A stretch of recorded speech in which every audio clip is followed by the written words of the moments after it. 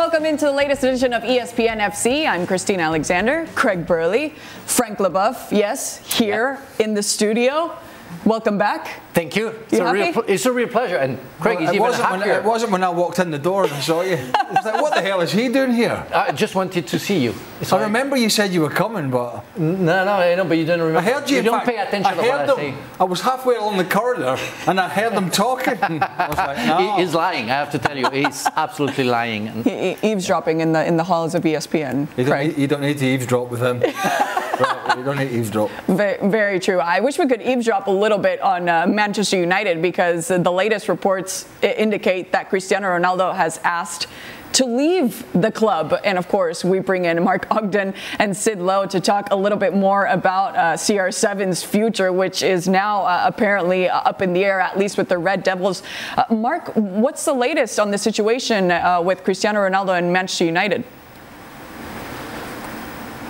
Well, the situation is pretty clear. Ronaldo does want to leave United. He wants to carry on playing the Champions League. There are other factors. He cited the fact that his family had a difficult year in Manchester last year. Obviously, his wife, his girlfriend, lost a child, so they've had a tough year. And I think he wants to move on. He wants to end the best years of his career away from a club that's in the Europa League. Now, there are other factors, like he's probably been unimpressed by United's transfer recruitment this summer, which has been zero so far. The new manager started pre-season training last week. So the one thing you could say about Ronaldo is that he's left it a little bit late. If it was all about playing in the Champions League next season, then he knew for 6, 7, 8 weeks ago that wasn't going to be a prospect at United. So he wants to go. The official line from United is that he's staying, he's not for sale. But I think behind the scenes there's an acceptance that if Ronaldo wants to go, United it'd be a futile battle to keep him. So I think it's a case of finding the right club now, and they would hope that would be outside the Premier League. But ultimately, it comes down to what Ronaldo wants and who can afford to pay him. So the priority for him, Craig, is to play the Champions League. Yeah, I mean, it is a bit strange, as Mark said. He could have just announced it at the end of the season, said, look, it hasn't gone the way we wanted and this is what I need. I can understand that from his point of view, because Man United is a total rebuilding job. They're hoping that Erik Ten Hag is the future, for sure.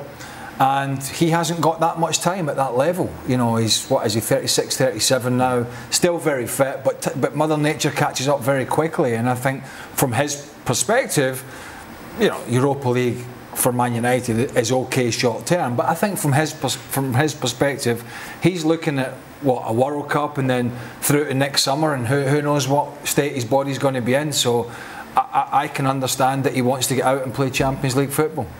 It's going to be very hard for the United fans to swallow this announcement, because, as Craig mentioned, it's a bit late, and you're losing one of the best players in the world if it's the case.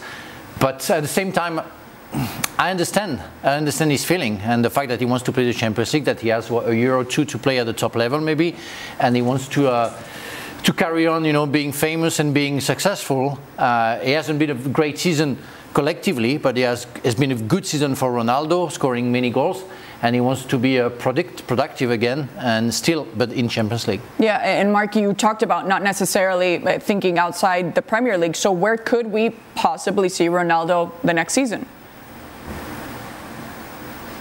Well, there are very limited options. I mean, the amount of clubs that could afford him and would want him, you're probably talking 3 or 4 max. So I'd imagine that Bayern Munich could be keen, because they're probably going to lose Robert Lewandowski to Barcelona. So Ronaldo for Lewandowski would make sense. Whether he's a Bayern sort of player, I'm not too sure.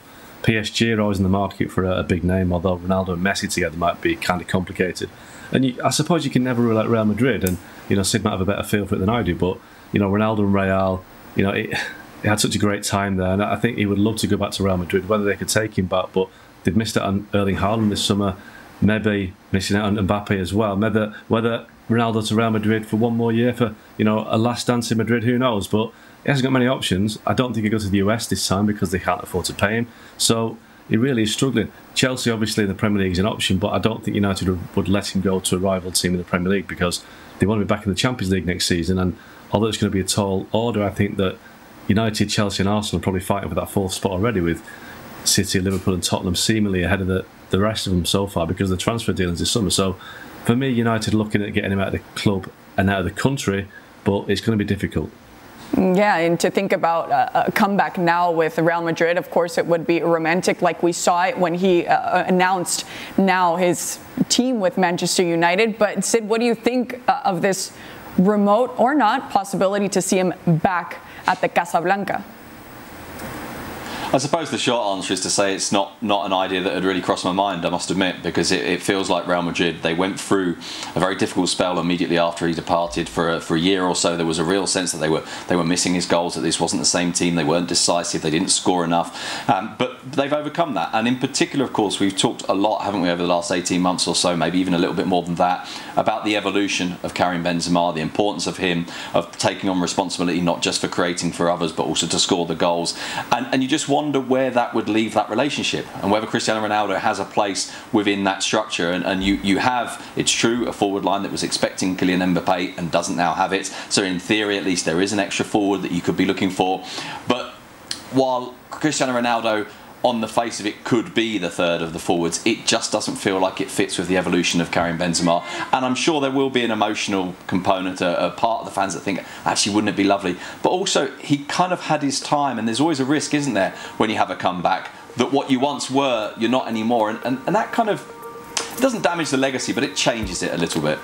You know, it's my concern about that is he comes back, and we see that many players like Pogba, for example, coming back to Juventus.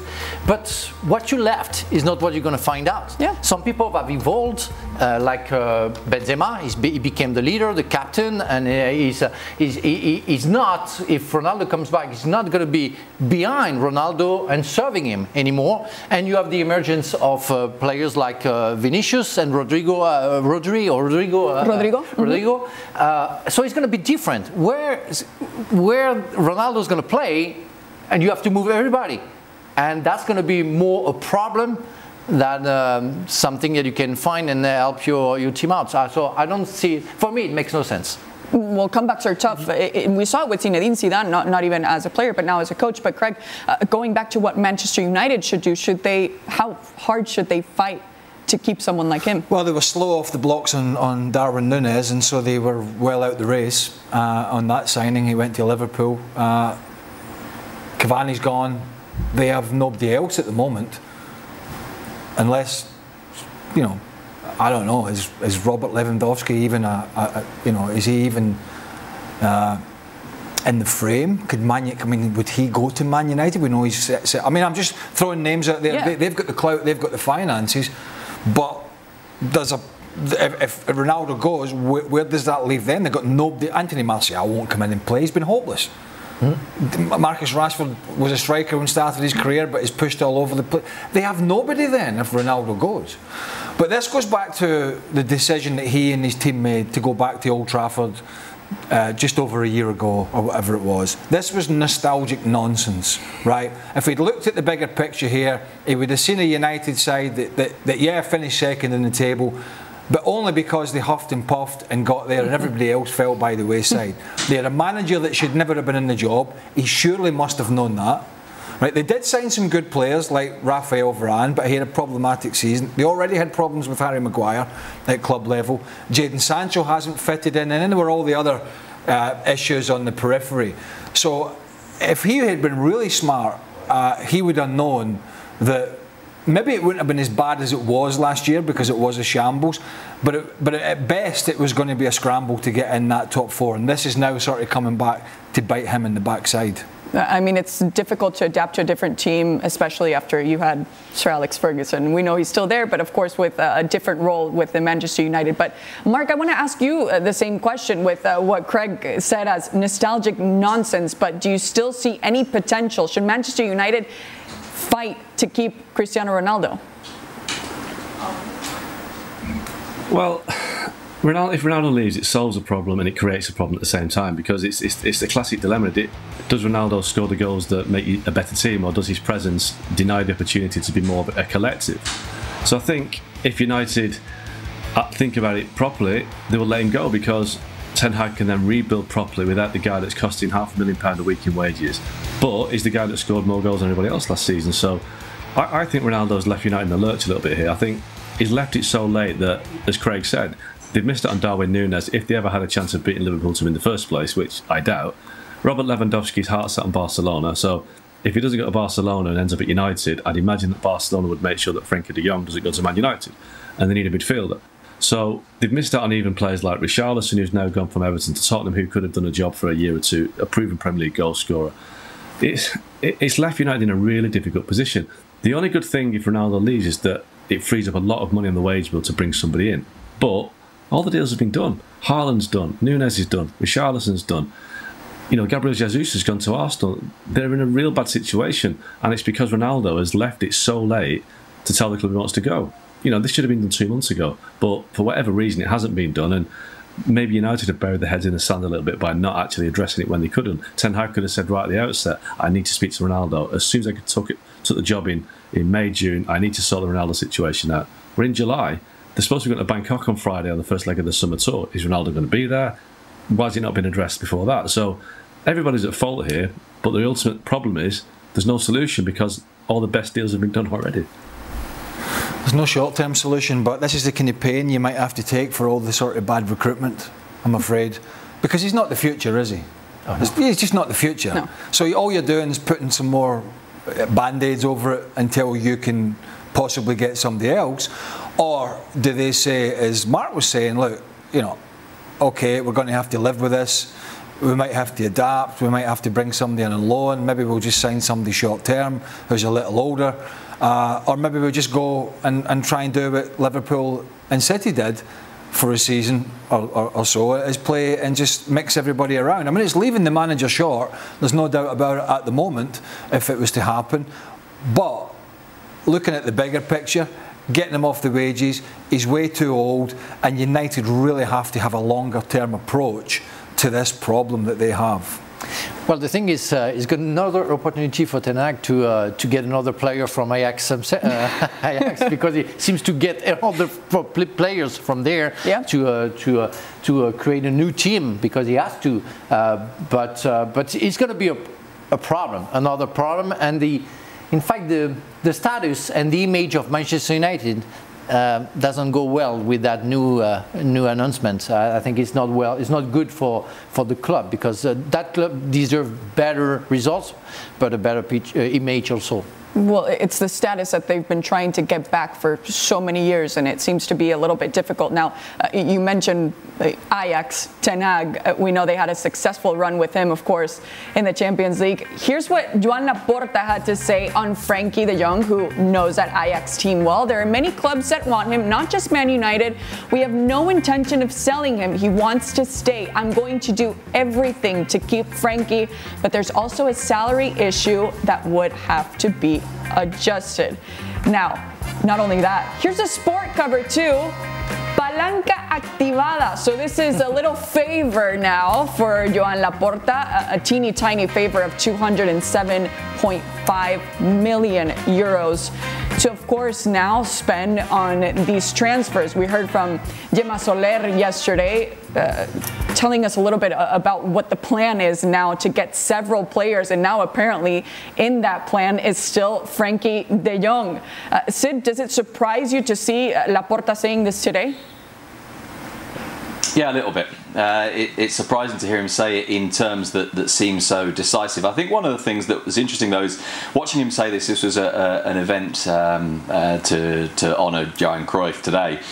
He was very calm. He stood in a circle of journalists for about 15 minutes and talked through all sorts of elements of what Barcelona are going to do now. It wasn't a kind of a classic Laporta performance. You know, it wasn't bombastic, it wasn't pugnacious, albeit the words, when written in black and white, looked very, very strong indeed. I must admit, I thought they were a little more tempered than they look in black and white. I think he was calm about it. And of course he said, but of course there needs to be a conversation about the salaries of players.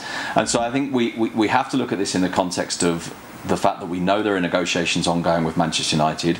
We know that when you say, I'm going to do everything I can for him not to go, there is still a possibility that he does go, because of course you need the economic impact that a sale of this would have on the club. We know that there's not just sporting criteria in play, there are economic criteria in play as well. But it was quite striking to hear him say this, that I want to keep him.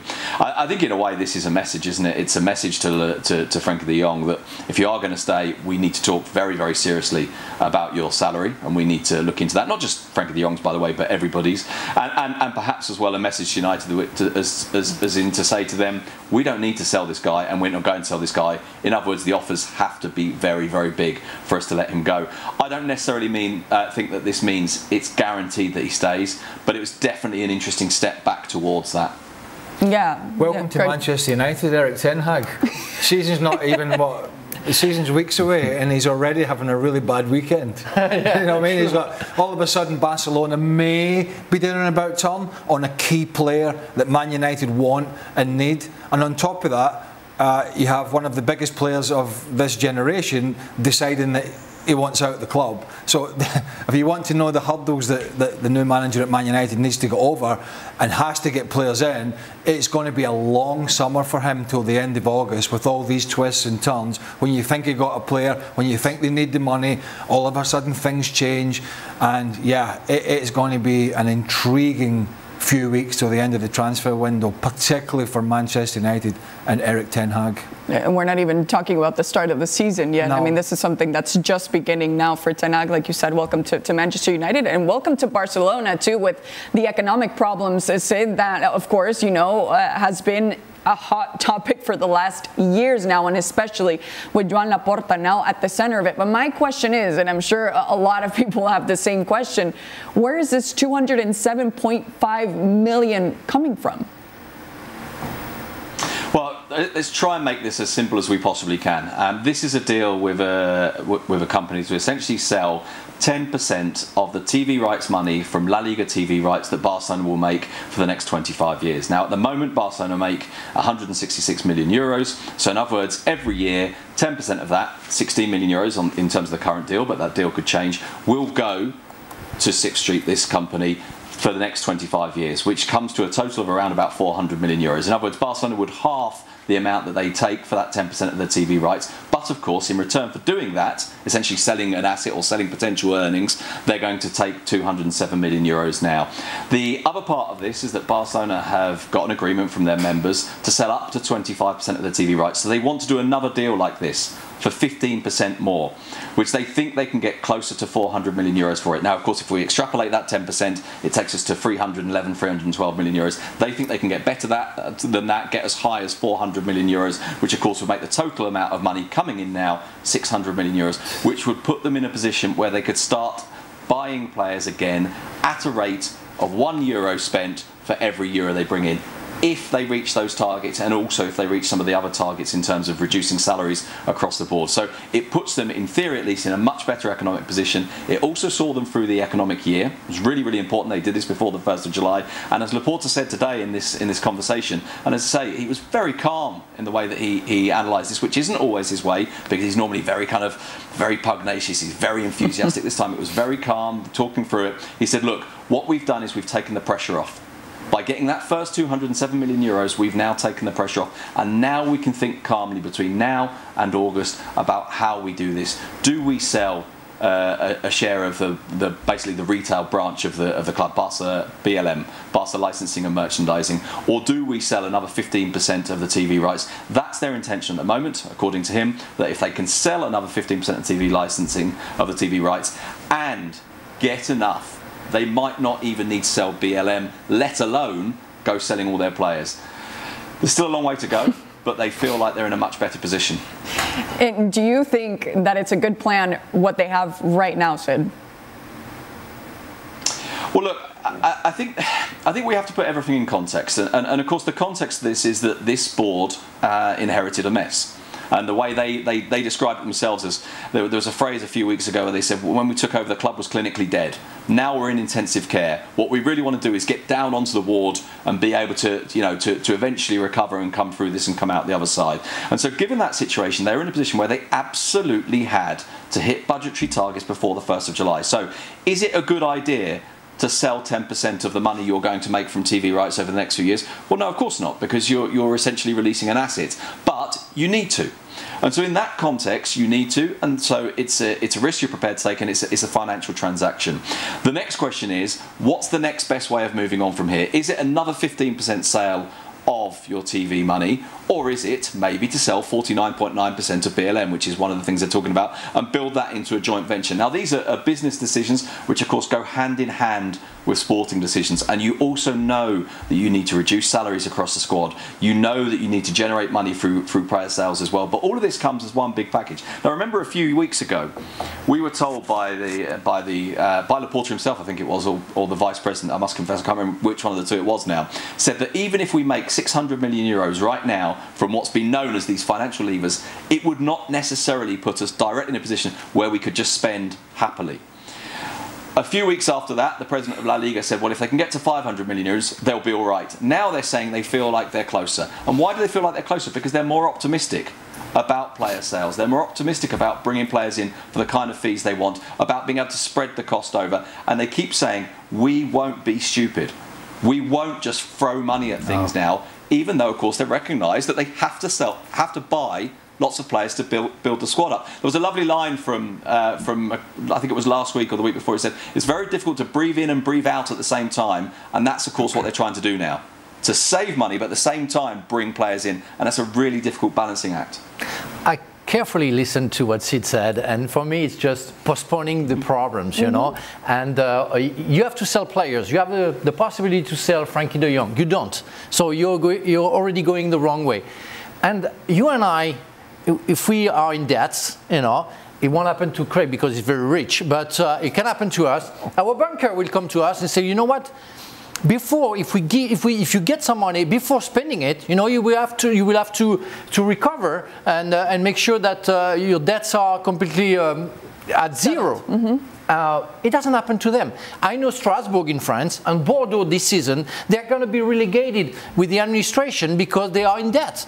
That club, I'm sorry, I have nothing against Barcelona, but they have to pay for that. They have to be punished at a certain point. They are 1.6 billion. They get 207.5 million. And they spend it on players. No, I'm sorry. For life, society doesn't work like that. Viewers are watching us and saying, why they don't pay for what they owe first and then recover? Because it's going to be maybe the end of Barcelona for maybe 10 years. But it has to be like that. Some people have to pay for their mistakes, huge mistakes. And for me, they get the money and they carry on. They carry on making mistakes.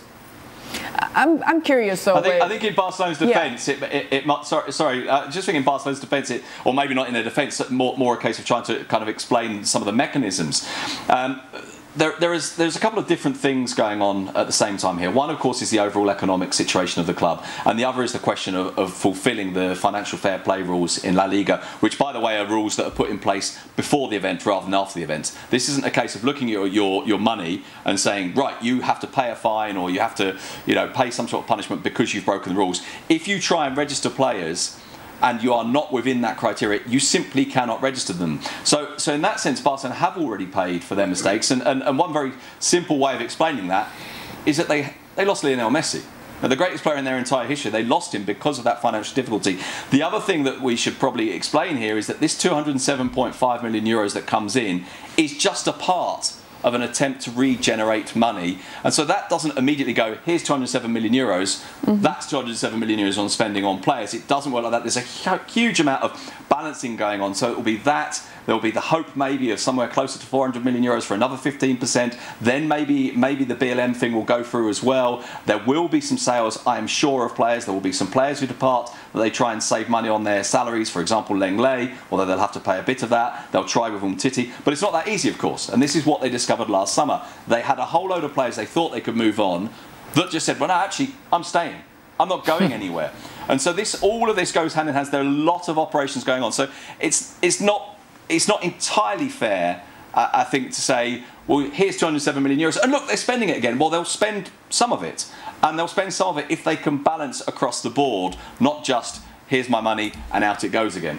Yeah, which we know with that balancing act, of course, it would be to try to sell maybe Frankie de Jong. So my question, Mark, is it true what Joan Laporta is saying, or is this just a strategy to maybe get Manchester United to pay a little bit more? I think he's bluffing in terms of there's a lot of clubs that want Frenkie de Jong. Of course, a lot of clubs would like Frenkie de Jong, but this summer the market is different, and Frenkie de Jong is on the top of anyone's priority list apart from Man United. I think if you look around the clubs in Europe, if there was another buyer out there, that Barca would have been able to negotiate a bit harder. I was told a couple of days ago that United and Barca have pretty much agreed a fee. What is holding it up is de Jong. De Jong is reluctant to leave Barcelona, but knows he may have to. So United and Barca are ready to do business, but it is an issue with de Jong, and his wages are a factor for United as well as Barcelona. Apparently he's on huge wages at Barcelona, wages that even United wouldn't pay. So he has to decide whether to stay at Barcelona and, make it difficult for them to bring the players in, or to go to Man United. So for me, this isn't about a lot of other clubs wanting Frenkie de Jong. I think Laporta is bluffing on this, but I do think that United still have a battle to get it over the line, because he isn't convinced by this horrible word project that Ten Hag has got at United. It's not a great project if people like Ronaldo want to jump ship straight away, but it's still there to be done, and at the moment it's not done. Until it is done, I should say, then he's a Barcelona player, and you can never trust Man United to get a deal done until it's done. If they can force United though to pay another 10 or 20 million, for Barcelona at the moment, that goes a certain amount of way. So it could be a bluff in that way. And why wouldn't you play a sort of strategy saying, oh yeah, you thought you were getting de Jong, but things have changed for us, so maybe if you want him now. And as Mark has said many times on this show, United have been very slow in coming forward. They've just wait, and they've left managers out to dry. But if Barca think they can get 10, 15, 20 more, why wouldn't they do that in their predicament? And let's be honest, it's a 50-50 split here, because they need the money, and Manchester United, they need the players. So something's going to have to give on this one. I think this deal will get done, it seems to me, but it might just cost Man United a wee bit more than they initially thought. Yeah. I think it's a strategy too from Let's play poker. Yeah, absolutely, and he knows how to play the game. And so do these fellas on ESPN FC, available daily on ESPN+. Well, there was good news for Liverpool fans. Salah is here to stay. Mo Salah signed 3 more years with Jurgen Klopp and company at the Reds. And now we were talking about the lack of deals that Manchester United has been able to complete. How does this compare with what Liverpool's doing, Craig? Well, I mean, they don't have to strengthen the back line. And they brought in Diaz in January, who was a terrific signing. Obviously, they've got Jota still there, who was sort of superseded a little bit after his superb intro by Diaz. Firmino was off form, but I mean, he had an average year by his standards, but who's to say he won't come back again? And now Darwin Núñez, one of the hottest young talents, 22 years old, comes in from Benfica, really tough South American who scores goals, attacks the ball, can link up plays, got good pace, and the main man does not go to Real Madrid or wherever it is he's going. I mean, I think he's got to be pretty happy. Now, I've no doubt it cost Liverpool a few more quid than when Frank and I signed. We signed for Chelsea. Yeah. But they don't have. They've got the transfer money from Mane. Okay, they've spent it on Núñez, but Mane's off the salary as well, and they were able to give that guy a little bit extra to keep him. So, yeah. I mean, you think about it. If you lose Mane and Salah, you have to go back to the market and replace them, and that's an awful lot of money. For the fans, the signal would have been awful to lose Mane and Salah at the same time. Where you still try to keep the level, and which is one of the best level we ever seen, for decades, for Liverpool. And if you want to fight against City, Real Madrid, and maybe Chelsea or Bayern Munich, you have to keep Mo Salah, because with his experience, with his talent, of course, and with the players coming up like Núñez, you need those players alongside them to make sure that you keep the power that you had. And they're keeping him happy, clearly, Mohamed Salah. Yeah, absolutely. And he's been given a huge pay rise, and the pay rise will go even higher if he wins things and score goals. And he's done that throughout his Liverpool career, so he's going to be a very wealthy man. But he deserves it. I think some players, mean much more than what they contribute on the pitch. And Salah's been Liverpool's talisman now. And I think if he left, like the guy said, it would be a massive blow, even if he left next summer on a free transfer. So it's probably Liverpool's best signing of the summer they could possibly make. But I think it's not only that. I think, you know, the guys are obviously, you know, we're comparing Liverpool to Man United unfavourably in Man United's sense, but, you know, behind the scenes, Liverpool just get it right. You know, Michael Edwards, the sporting director, who's been credited with much of their success in recent years. Now, he's left. He handed his notice in last November, been replaced by a guy called Julian Ward. But the transition's been seamless. Now, you look at what's happened at United over the years when Ed Wood replaced David Gill, and when, you know, Ed Wood was gone now, and they changed the system again. And United is still falling over the feet. Liverpool just move on brilliantly. You know, Mane's gone, Minamino's gone, Origi's gone. But they just find this way of just rotating the squad and getting players in, and, you know, Jota and Diaz and now Nunes, fantastic players on low fees. And you've got to say that Liverpool, you know, Man City are a different league. Man City have got advantages that other clubs don't have, and they've been able to sign Erling Haaland and Calvin Phillips. But Liverpool need to do it as a business. They need to bring players in and also sell players at the same time to make it work. But they do it brilliantly. They've got a fantastic business model. The owners don't put a lot of money in, just like the Glazers at Man United. But where the Glazers and Man United repeatedly fail, and they have plenty of money coming in through commercial revenues, Liverpool beat them every time, on the pitch and off it, because they're smarter and they're more astute. And it shows again this summer that they've kept the best player. United are about to lose theirs. They brought in some great signings. United haven't brought any in. And Liverpool have done some great deals of getting players out of the club. And United haven't done any of that either. The only players United have lost are players that are left on a free transfer. So every part of recruitment and running a club is done brilliantly by Liverpool. And the big rivals at Man United, it's the opposite. Yeah, absolutely. And especially on the manager point of view, Jurgen Klopp with an important project. And we've seen constant changes for Manchester United. Speaking of maybe not so cheap transfers, what happened with Eden Hazard and what has happened with him. But apparently he has a new role. That's what AS at least has said. And apparently this new role would have to do with replacing Benzema when he isn't available, or if he wants to be physically fit, which of course we know he wants to be 150% for the World Cup. Sid, what do you think of this?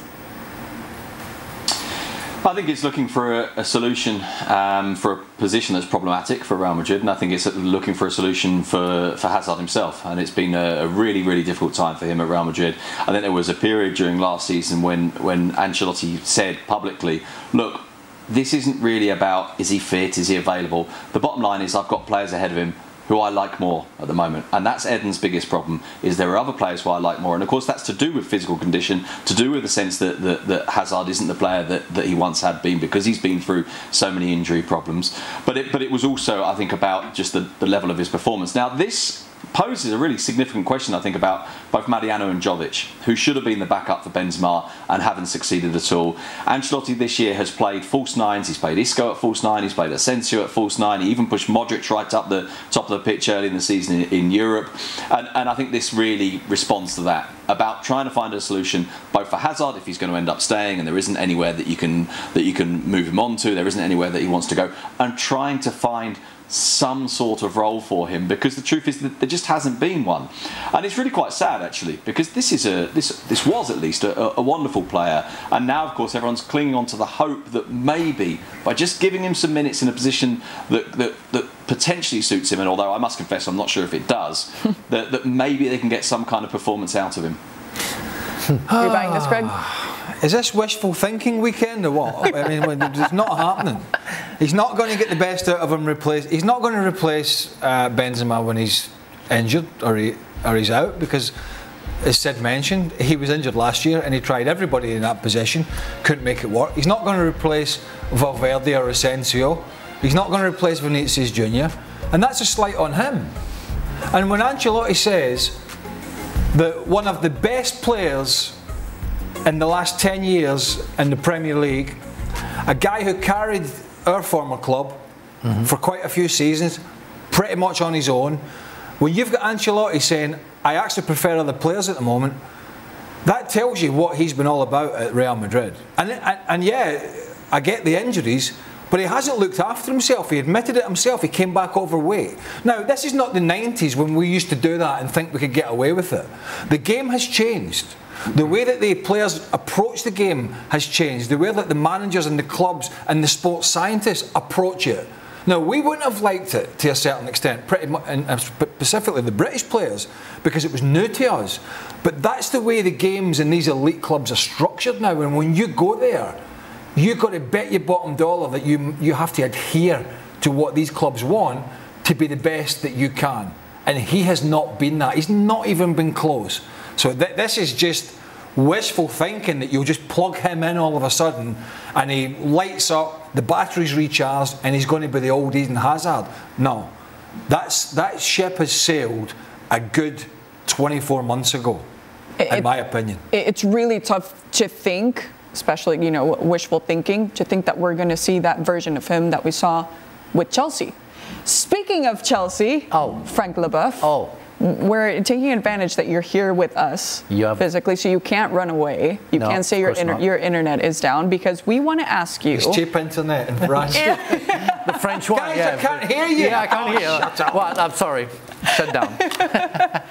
So we want to know an interesting list from you. Your 5 top worst transfers with Chelsea. Well, I'll tell you. Care to share? No.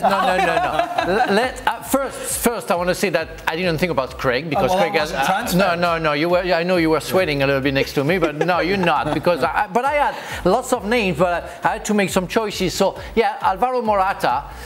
We are talking about 74 million pounds. You know, Chris Sutton Force. I played with Chris. He came for 14 million, and I remember Dennis Wise saying, "Did we keep the coupon? Did we keep the coupon?" We were laughing. The receipt. The receipt, yeah. Well, and Chris was a good, but you know, apart from Chelsea, Chris was a good player. Well, when he played for Blackburn the year before, he had a very good one. Yes. So he was good. Fernando Torres, fantastic with Liverpool. Yes. And a ghost, I would say, of himself, unfortunately for Chelsea. That's sad, but it's what it is, you know. Of course, the second and the first you're going to guess easily, Kepa, because of lots of money and many mistakes, and that's very sad for the goalkeeper. We know you work with confidence, and also for strikers, the same issues. Romelu Lukaku. 97 million. I mean, it's crazy. When you add those money, you know, I could have had, you know, because I thought about my fellow compatriot Didier Deschamps, who played one season with me, and he won the FA Cup, but didn't have a good season. But Bakayoko, Drinkwater, Mo Salah, Kevin De Bruyne. Yeah. I could have put those names on it. But that's what football is. Yep. You know, you can be successful with one club. What about the lad from Everton, whose name escapes me? Midfielder. Somebody help me out in my ear. Lad from Everton, come on. Ross Barkley. Ross Barkley. Thanks, well done, Mark. Isn't there a really obvious one missing here? Yeah, I mean, I say this not as an avid Chelsea viewer, but isn't Shevchenko the really big failure at Chelsea in terms of this is a guy who came as possibly the best striker in the entire world, was very much a presidential signing, sorry, a chairman's signing. Yeah, it's true. It just didn't happen. Yeah, but he was at the end of his career. I think it was more a gift from Abramovich than anything else. And nobody expected anything from him, because we all knew that he was on the descent, I would say, of his career. It's why I didn't put him. And I so much suffer against Shevchenko when he plays for Milan and with Chelsea in the Champions League that I didn't want to put him in the list. Mark?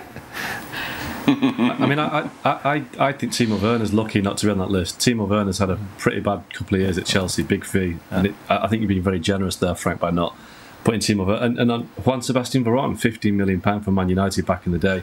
I think he's played about 15-20 games for Chelsea. So Veron, great player, but just didn't cut it at Chelsea. For Werner, we cannot put him because it's not the end of it. He's still there. You know, we're going to wait. Maybe we can have a renaissance. Yeah, you never know. Them, Frank. Tell them. So's Kepa. Tell them.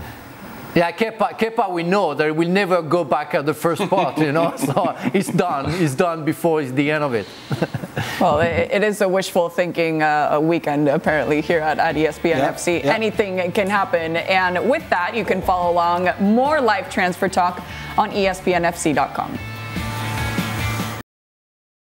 Some sad news today. Andy Gorham has passed away at the age of 58. The legendary Scottish goalie not only played for Scotland, but also with Rangers. And Craig, you knew him well? Yeah, I mean, he was a teammate of mine with Scotland, and he was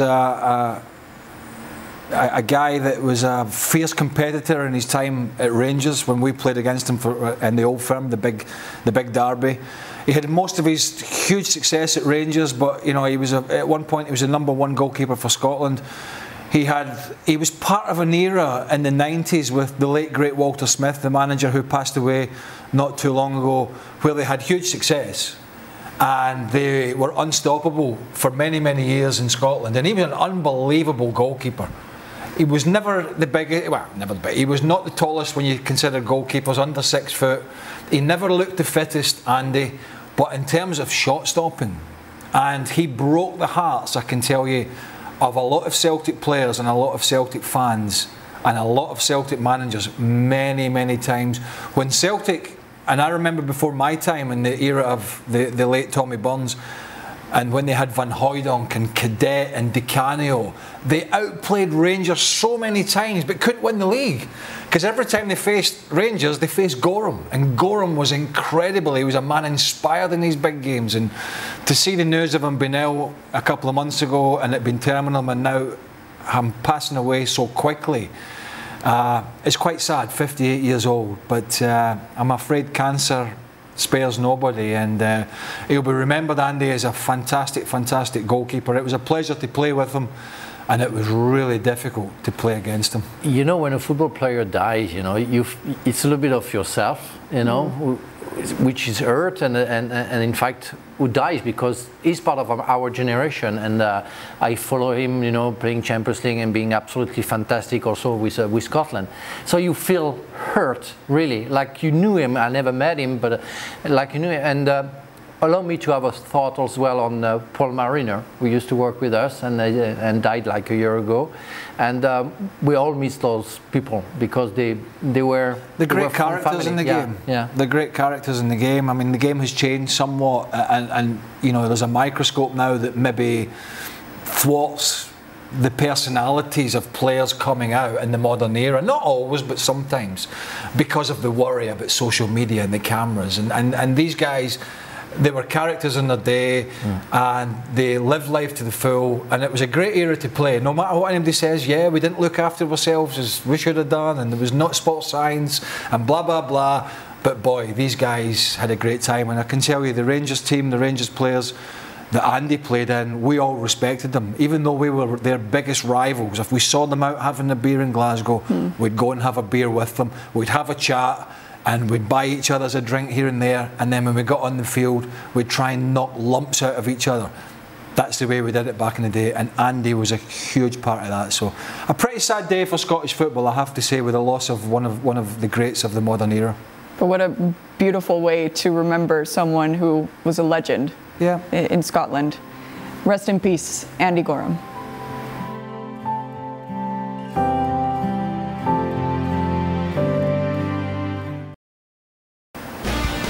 We invite you to read this article, Greatest Women's Euros Moments, Goals, Controversies, from Princess Brilliance to prize money and pitches.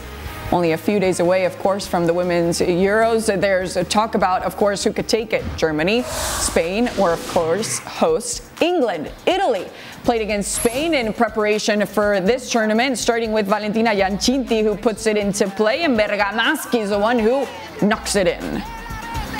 Not the best marking at the back post, I have to say. Just get caught under the ball, and a little bit of wrestling in there as well. A little bit of distraction there. Now Spain coming along in the 67th minute with Cardona. And of course, who else? The captain, Alexia Putellas, puts it behind the net. Yeah, filling the spot, you know, going near post. What's the goalie? What's the goalie? Nowhere near it. 1-1 Italy against Spain, and of course there they are, slight favorites. Spain, here are the odds now for the Women's Euro, starting in only a couple of days. Of France, of course, and England now with the excitement to be the hosts for the Women's Euros, and of course you'll be following them along, and of course the tournament. Sid, a lot of talk about Spain, especially with the squad that they have with Barcelona's success. Are they truly favorites with co-favorites England? They don't want you to think that. I think there's been a very concerted effort from the Spain camp, in particular from the coach Jorge Vilda, to try and play down the pressure and the expectation. In fact, he was talking about what he described as an unreal level of pressure on them. The expectations were too high. He said, look, this is a national team that, for example, has never beaten Germany, has not beaten England. This is a national team that hasn't won anything at European level, and that he felt that this had created kind of a bubble around the team, a bubble of expectation that at some point could burst on them. Obviously, a lot of that is built around the success of Barcelona, who of course were European champions last year, reached the final this year, although they did lose that final and had a very, very poor start to the game. They've been in 3 of the last 4 finals, this Barcelona team. So there's a sense of excitement building around them, that Alexia Putellas is the Ballon d'Or winner. So you're looking at a team and you think, wow, this is the basis of the Spanish national team, and genuinely the basis as well. Against Italy, 8 of the starting 11 were Barcelona players. But of course, one of the messages that's coming out of the Spanish national team squad is to say, look, this isn't the same as Barcelona. That although the core of the team is there, although the identity is there, although the way that we play is broadly similar, it's not the same as the Barcelona team. That maybe 1 or 2 of those players that really kind of tip you over the edge, that really make the difference at Barcelona, are not Spanish. And Spain do have a problem at the moment, I think, in terms of dominating games and not scoring enough goals, or at least not scoring enough goals in those games that are a little bit more difficult. They'd scored 7 against Australia, but just the 1 against Italy. And the Italian game was, I think, probably a case study in this. Spain totally dominated possession. Territorially, they were all over Italy, but they went 1-0 down. The first time they've been down, I think, in a game for over a year. I think it's 18 months or so now, and had to come back and only managed to score once. So I think that would be the doubt. There's a little bit of fatigue as well, but I still think that Spain are definitely amongst the 2 or 3 sides that we can look at as potential favourites for this. Yeah, we know they're for sure going to miss a player like Jenny Hermoso now with the Women's Euro that kicks off July 6th. Watch every game live on ESPN and on ESPN+. Now, of course, we have to say goodbye for now. Have to. But stick around. Frank will be back. Extra time. Frank will be back. I'll be with back. Craig. Lots of stories he's got. Frank, Tons of stories. Doesn't he always? Tons of stories. You can check out some of those stories on Extra Time. Why not? Thanks. How's it going? Welcome into Extra Time. Christine Alexander in the studio with Craig Burley and Monsieur Frank Leboeuf. Oui, bonjour. And Sid Lowe with us as well. Sid, cheer up, come on. Hey, Saturday night, I know it's late in Spain. Come on, you'll be opening that red wine shortly, come on. Yeah, they eat late. If he's not opened it already, that is. What makes you think it's exactly? What makes you think it's not already open? Hey. Letting it breathe a little bit. Just tilt that camera down a little bit to make sure there's not a bottle of wine there. Definitely not doing that. Definitely not. He's having whenever he's not on camera, he's having a slide on it. Zip, What? It's 5 o'clock somewhere, right? Is it just me that does that? Oh, sorry. Oh, confessions. No, I know. Confessions on Extra Time. Now the bottle is hidden behind the books. Can't condone that. Sid reads a lot. Do you read? Sid, I have a question for you, Sid. You seem like a very, and I don't mean a busy guy as in like busy nosy, but you're a busy guy in terms of work. But do you get time to read a lot? You seem to read a lot. No. I wish I had the same book in my bag for about 8 months, travelled everywhere with me, and never even got opened. So during the season, I don't get near it. But obviously, you read a lot of books for work, which normally means dipping in and out of them and taking information from them rather than actually sitting and reading them. But I managed to read a book last week. I was pleased with myself. Actually, read a book for the fun of it instead of for work. What book was that, Sid? I'm curious. Yeah. Well, I read again. It's only very short. I read Gabriel García Márquez, No One Writes to the Colonel, and then I've just read a book called Perder, which is actually, talk about a busman's holiday. This is me supposedly reading a book for fun. It's a book by a colleague of mine, a Barcelona-based journalist, talking about essentially I'm worried now that I might be projecting something here that I shouldn't really project. It's talking about the life of a football writer who basically kind of spirals into this depression through the fact that he's watching a team lose but realises that he's the biggest loser of all, and it becomes very dark and very depressed. Is it a cautionary tale then, ends up in a really quite bad place, and I was thinking to myself, I'm identifying with this guy a bit too much. I really hope this isn't my fate. Oh no. That could be any one of us on here though, couldn't it really? Let's be honest. You know, dark place spiraling into something that we... You find out a little bit too much about how football clubs really work. I pre-ordered a golf book about Tiger Woods and Phil Mickelson and their relationship growing up through the years. It's not as deep as the book Sid's been reading. In fact, well, I couldn't tell you if it's that deep because I haven't even opened a page yet. Really? And I've had it since April. Yeah. Oh. Just sat there on the bedside table, and I look at it every night. I look at it every night and go, nah. Maybe later. Yeah, another time. All right, let's start out with the questions. For Craig and Frank, who do you want Chelsea to sign up top? Dembélé, Sterling, Rafinha, CR7, or Neymar? A lot of choices. Well, we've been over the Neymar one during the week. Neymar is not going to happen. No. Don't have to. No. Well, I'm not fussed. Well, I'm not bothered who they sign. It's not my business, really. But I mean, they will have to get some frontline players that can be clinical. You know, Havertz has been a hit and a miss, even though he had a great goal in the Champions League final. Werner's been very disappointing. Ziyech has struggled. I think he's technically very good, but he's been a bit lightweight and he's had injuries. Hudson-Odoi, not sure he's filled the potential, even though he's had an injury that Chelsea thought. I mean, Bayern Munich bid 30 million for him 18 months ago, whatever it was. And then Pulisic, the great American dream, it seems, is in and out and injured, and so they need consistent players, basically. I don't know. I will pick CR7. Okay. Cristiano Ronaldo, because I think they need somebody to finish the actions and score and be, as you say, more clinical. Neymar is not going to happen. I don't think Tuchel wants him because he had so many issues when he was the coach of Paris Saint-Germain. I think Chelsea would really like Robert. I think from the outside, although I would advocate for long-term building, I think sometimes you need to take some short-term approaches to fill a few gaps, and I think they would really like, obviously, who wouldn't, Robert Lewandowski. Yeah. But clearly, the apple of his eye is Barcelona and that huge club. I mean, why wouldn't it be? But I think if Chelsea could get him, can you imagine, even in games where it's pretty average, to have somebody that can just bang, change it? Rafinha, I think Rafinha won't. If Ziyech stays, I don't see the point of getting Rafinha because there's so much look-alike for me. And so if Ziyech leaves, why not? Rafinha, I saw him playing for Rennes and Leeds last season, and he's very interesting. Sterling, I don't know. I still have some question marks about him. He's been good. He played many games, more than 40 games that season for Manchester City. But sometimes he can be so clumsy. And Dembélé, we talked about Dembélé a lot. You know, the non-consistency of his football. Of course, the talent is there, but the consistency what we want to see. Next question. Do you think CR7 could return to Madrid? And if so, where does he play without ruining what Benzema is doing? Can I say something? Yes. It's one of the many, many things that I hate. Not individuals, obviously. It's not talking about that. I'm talking about terminologies.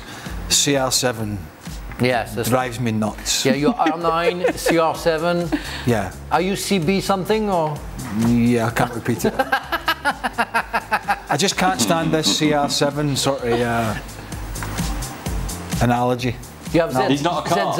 That's the thing. He's not a car. He should be called CR7. No, I'm not buying a CR7. Yeah. We have a ZZ.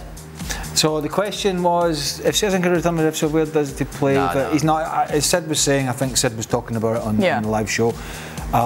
They have a very fine, whilst it's not the greatest Real Madrid squad by any stretch of the imagination, they had a very fine balance about them last year, and that was enough to get them over the line. I mean, if you want to take a player who's probably playing the best football in his career at 34 and make him not play the best football in his career at 35, bring Ronaldo in and see what happens to Karim Benzema. So I don't think that's going to happen. You say nostalgia or nostalgia? Nostalgic. Nostalgia in English. Nostalgia is the worst word for me in the world, you know, in your life, because when you're getting nostalgic, you're getting back to a world you know that it won't be the same. So it brings you regrets. You would love to live that same story again, but it won't happen, and you know that. And it's what happened. Maybe it's going to happen to Pogba. It's what happened to Pogba in Manchester United. It's what happened to Cristiano Ronaldo in Manchester United last season, and it might happen the same in Real Madrid. It's going to be nice for the fans to see him coming back, but it's not going to be the same story, and of course, it's not, I think, going to be the same success. Yeah, it wasn't the same story with Zinedine Zidane. That's what we mentioned as well in the live show, so it's tough. Now, Sid, this one's for you. Which Premier League team will be best fit for Diego Simeone? Well, I mean, you're talking about a man that resuscitated Atletico Madrid with a very clear sense of how he wants to play, which is not everybody's cup of tea. And so I suppose you look at this now and say, well, look for a club where you can draw certain parallels. And perhaps you say Manchester United, in terms of someone who goes and is given the, if you like, the freedom and the power and the authority to build a team and to try and raise that team up by changing things that are to do with the daily culture as much as the style of play, by changing things that are to do with the attitude towards the way that they play. Now look, all of this falls apart a little bit when you talk about what Manchester United historically are associated with in terms of the type of football that they play. It doesn't entirely fit there. I wonder whether some of his kind of charismatic approach could work outside an Atletico Madrid environment, and particularly in an environment in which he doesn't speak English, and I think that would be problematic for him. So there's a bit of me that thinks that United would be a club, would be an option. The other one, I suppose, is to look down the league and say, is there a club that's potentially quite big, doesn't necessarily have hang-ups about style, but just wants to compete and be tough? And maybe you start thinking, Everton? Everton's a really big club, and I think we sometimes overlook this. This is a big club in terms of its fan base, in terms of its history, but it feels like maybe someone like Everton would suit him. Everton? Manchester United? Well, Carlo Ancelotti tried with Everton. True. It didn't work. Yeah. But for sure, it won't be the Spurs. Spurs won't accept a defensive coach, after Jose Mourinho. I think they had their season with that. It's going to be tough. Yeah, I agree with Sid. I think, why not United? They need a structure. Is somebody who have a structure, a defensive one, but it worked. So why not? Yeah. I think Conte is slightly defensive, isn't he? I mean, they're not similar, but they're not dissimilar in a lot of ways. They like to, like to rule with an iron fist. They like to change things to their own way. It's not exactly a silky style. Not quite Mourinho or no, whatever, but it's kind of, you look at the stats even from last year, and I know he was making changes. There's a lot of times where they were happy just to defend.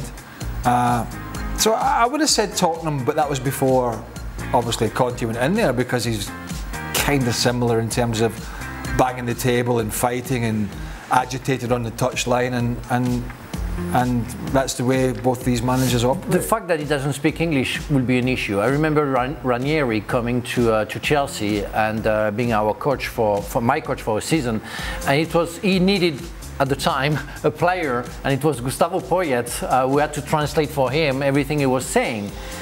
We would happen to be Gianfranco Zola, but one day, because Gustavo Poyet was on the bench, he refused to translate.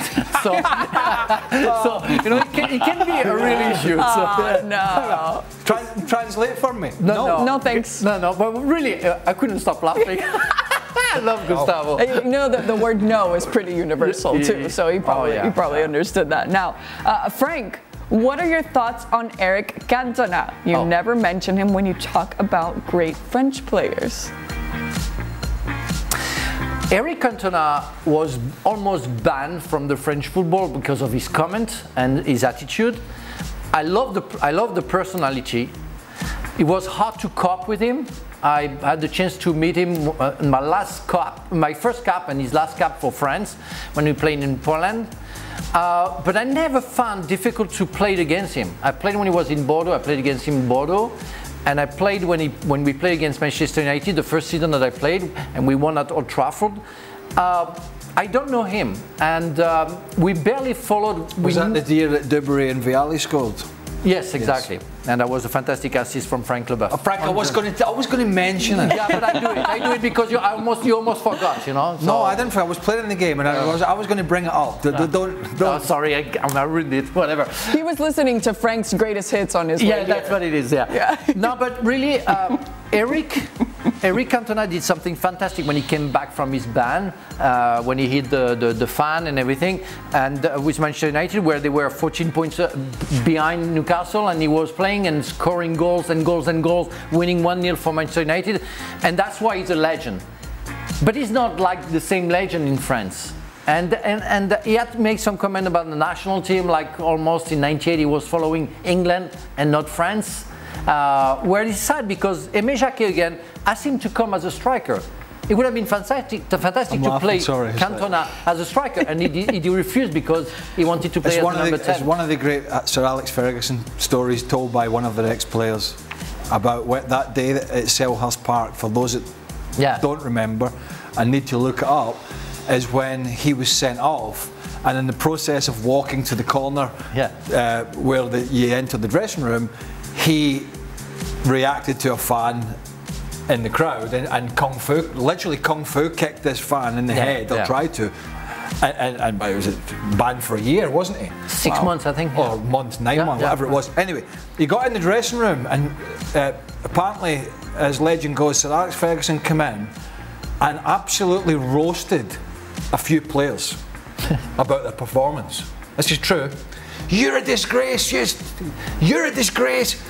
You're a disgrace. That performance. And then he turned to Erik Cantona and went, Erik, you can't be doing that. He loved him. He said, Erik, you can't be doing that, son. That's a bit much. And everybody's going, Jesus, how's he not getting the biggest rollicking? No, I know, because I talked with Sir Alex Ferguson about Erik, and Erik was like a son to Sir Alex Ferguson. That was amazing. The relationship that they got. I mean, again, Erik was almost banned from France. Made a try at Sheffield Wednesday, I think, and then went to Leeds and won the league with Leeds and signed for the enemy, for Manchester United, and been so successful with Manchester United.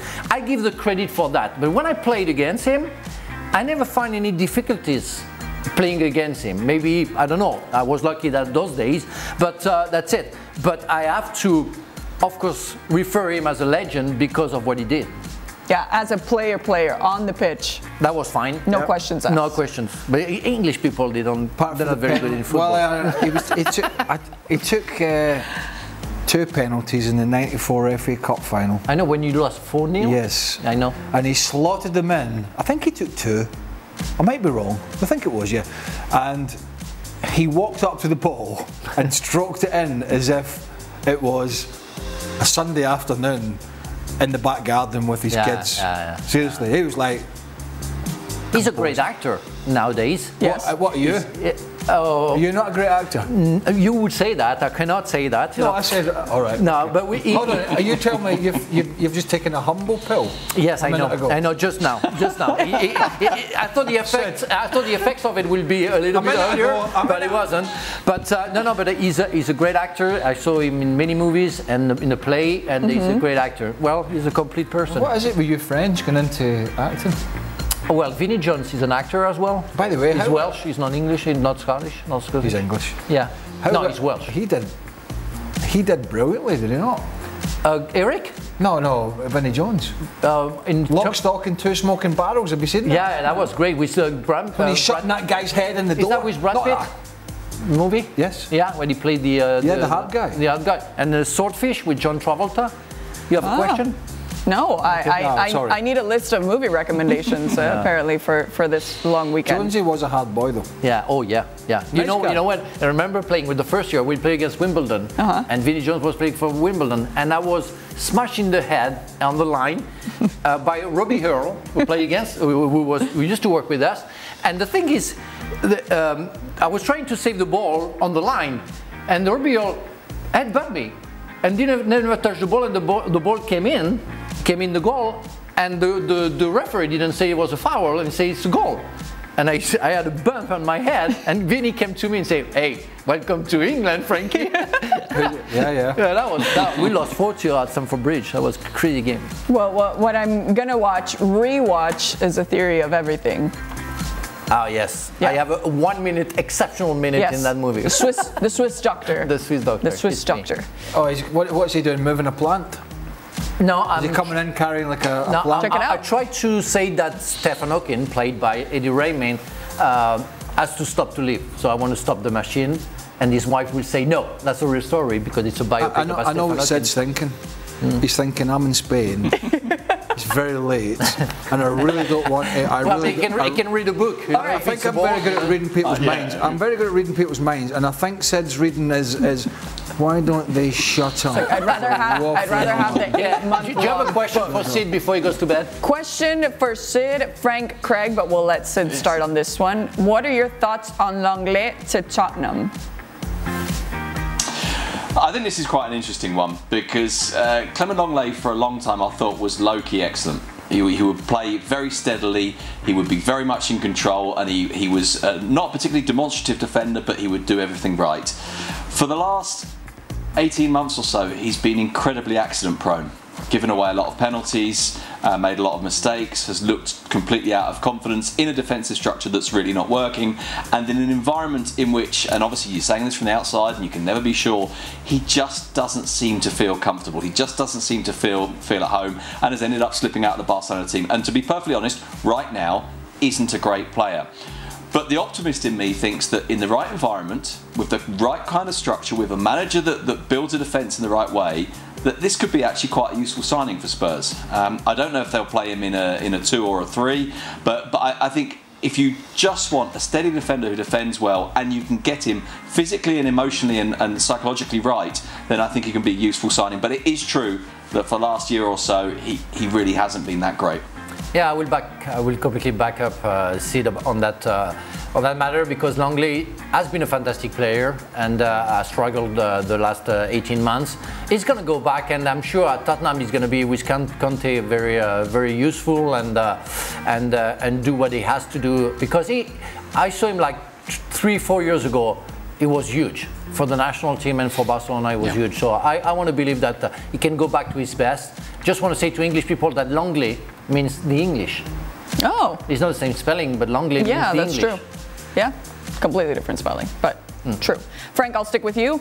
Now that Zidane... Please don't. Please don't. Because Sid wants to go, and I'm a smidge behind. That's okay. It's your night. Tell me, what days are you in this week? I just worked today and tomorrow, so I'm going to be out. No, next week I'm going to work on Wednesday, Friday, and next Sunday.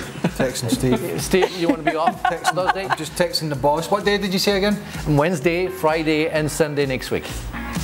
Tomorrow, Wednesday, Friday, and Sunday next week. You seen my schedule? Well, are you also on Wednesday, Friday? And Have you seen my schedule? I say to Steve Palisi, you know, I want to be very close to Craig because I want him to suffer for what he says on TV. If I didn't need proof that I'm heading out in this show, then I've got it now. Just put me on with you. They want to give you a hard time, and I am the hard time.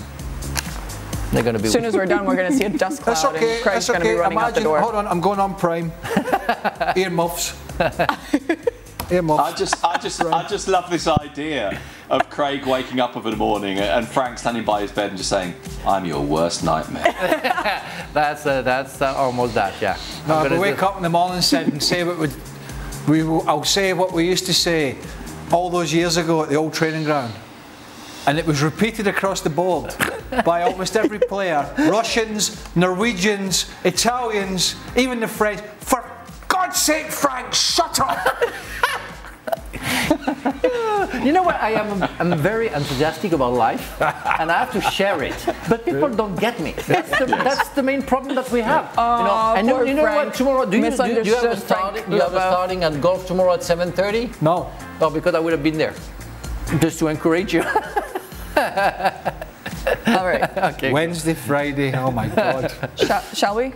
Frank, let's try this again. Yeah.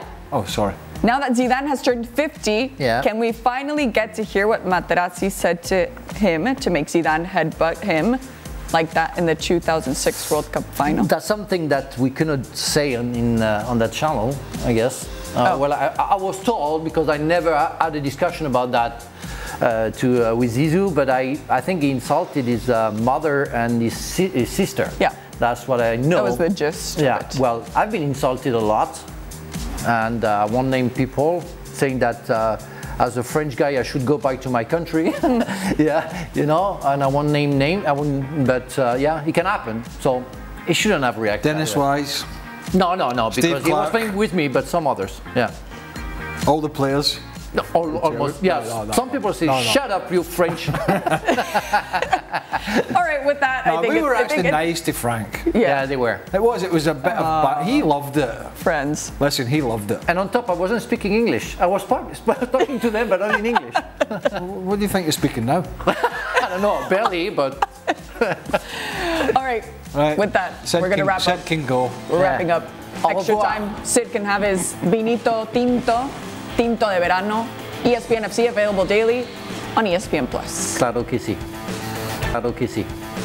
Claro que sí. Claro que sí. Claro que sí. Claro que sí. Claro que sí. Claro que sí.